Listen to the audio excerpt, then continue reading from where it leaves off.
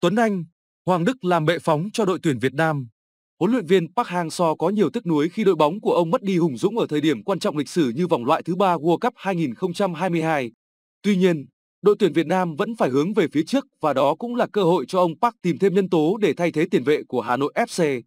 Và nếu Tuấn Anh không mấy xa lạ với các cổ động viên thì Hoàng Đức lại là một sự bổ sung đáng kể nữa cho những chiến binh sao vàng trước trận đánh lớn. Trong đó, Tuấn Anh sẽ có lần đầu tiên thử sức ở đấu trường ASEAN, nơi tiền vệ tài hoa bậc nhất của bóng đá Việt Nam chưa từng có cơ hội thể hiện.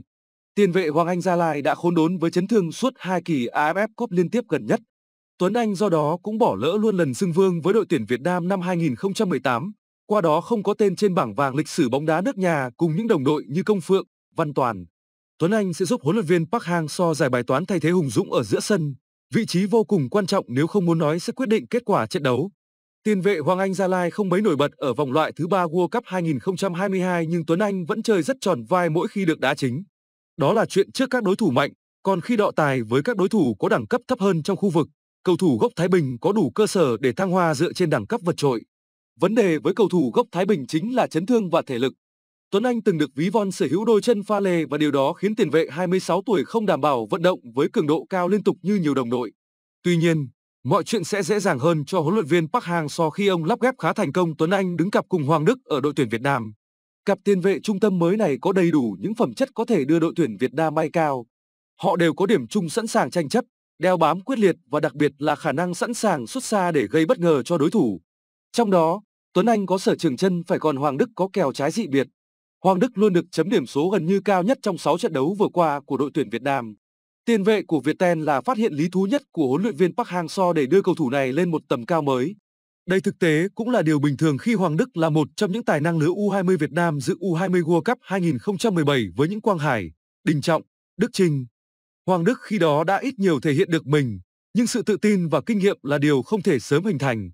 Việc được liên tục thi đấu ở Viettel và U23 Việt Nam đã giúp Hoàng Đức từng bước tích lũy kinh nghiệm và trưởng thành ngoạn mục. Huấn luyện viên Park Hang Seo có lẽ cũng không ngờ cậu học trò này sẽ giúp ông sớm giải được bài toán thay thế Hùng Dũng, điều không nhiều người kỳ vọng trước đó. Và nhiều cổ động viên cũng không quên rằng ở kỳ AFF Cup 2018 thành công, huấn luyện viên Park Hang Seo đã sử dụng rất nhiều tiền vệ trung tâm như Huy Hùng, Đức Huy, Xuân Trường để đá cặp cùng Hùng Dũng. Điều này có thể sẽ không lặp lại ở AFF Cup 2021, thời điểm đội tuyển Việt Nam đang có sự ổn định thậm chí cao hơn 3 năm trước. Hoàng Đức không phải ngẫu nhiên được các câu lạc bộ của Thái Lan, Hàn Quốc và cả Oman chú ý khi chơi rất hay thời gian qua. Giới chuyên môn đánh giá Hoàng Đức có nhãn quan chiến thuật nhạy bén, khả năng xử lý quyết đoán và thể lực rất dẻo dai. Hoàng Đức nổi bật hơn Tuấn Anh ở khả năng tranh chấp và không có quá khứ chấn thương.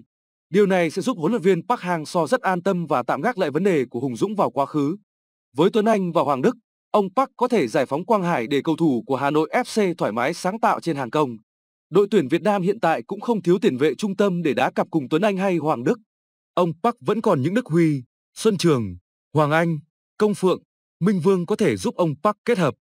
Và như đã đề cập, trở lại đấu trường vừa tầm hơn như AFF Cup, đội tuyển Việt Nam sẽ mang vị thế khác hẳn khi đọ sức với những gã khổng lồ top 12 châu Á vừa qua. Khi đó, khoảng trống sẽ xuất hiện nhiều hơn cho các học trò của huấn luyện viên Park Hang Seo.